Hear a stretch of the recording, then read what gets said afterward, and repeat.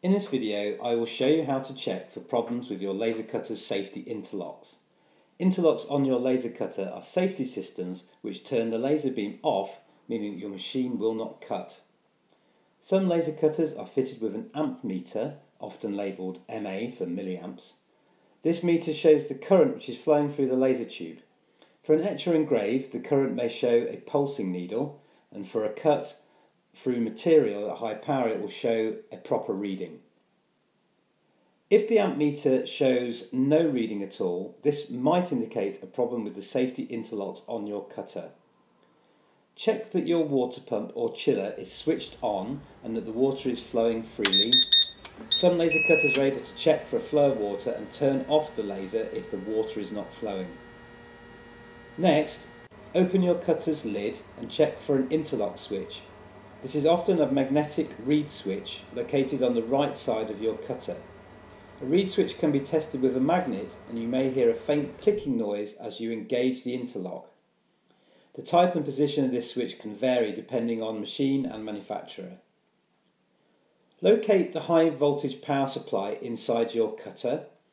Often power supplies have an indicator, commonly a yellow LED, that will be lit if the interlocks are engaged. By turning your water pump on and off, or by opening and closing the lid on your cutter, you should see the yellow LED flashing on and off. Here I'm using a magnet on the interlock switch to turn the yellow LED on and off.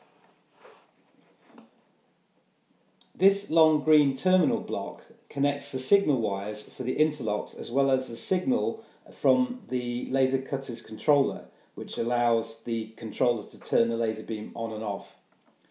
The smaller terminal block connects the power supply to the mains power.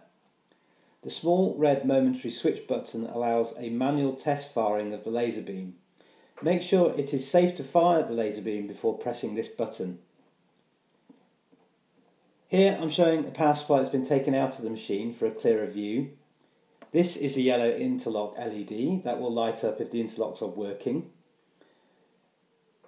This is the red LED. This will light if the laser tube is being fired.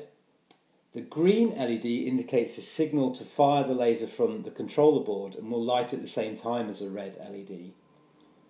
This is the mains connection point, and this is the long block for the signal connection point. Pushing the small red switch will test fire the laser. And here's a slightly different model of power supply. Here's the yellow LED that shows the engaged interlocks, the red LED that indicates the laser firing.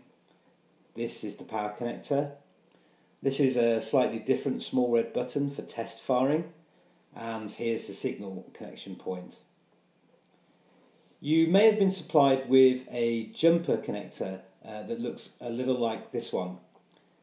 The connector can be fitted to the signal point of your power supply. Turn off your laser cutter, disconnect the signal cable from the cutter by pulling it out. It may be glued in place. Push the jumper connector into place and switch the machine on again. Pushing the test button will allow you to test the power supply and laser tube without connection to the controller board. This may help you diagnose any problems with your interlocks.